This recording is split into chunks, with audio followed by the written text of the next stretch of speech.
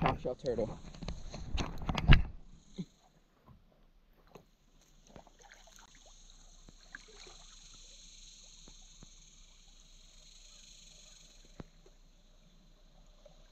Oh, look at this. Now this is what they call the soft-shell turtle.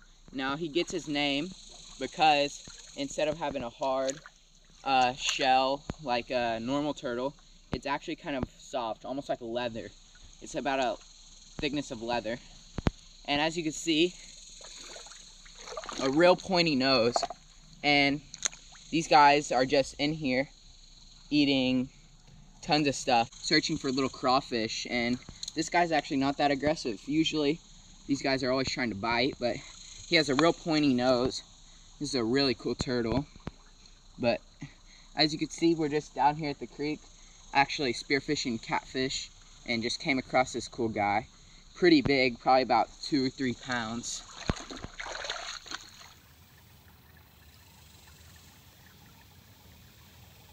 Had to switch over to, come closer. We had to switch over to my phone. Basically, this guy's just eating little crawfish just like about this size. And let him go. And basically these guys, they're just roaming around. That's how we were able to catch them so easily. This little shallow water, and he's actually really placid and calm. They're just cruising around, flipping over rocks with their head and trying to actually catch little crawfish like the ones I just had in my hand. That's why you could see it was all murked up over there.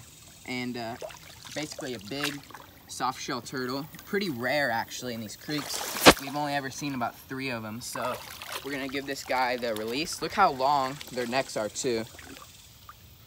Like, look at that. Oh, he's angry. So we're just gonna let him be where he was. Keep on catching crawfish.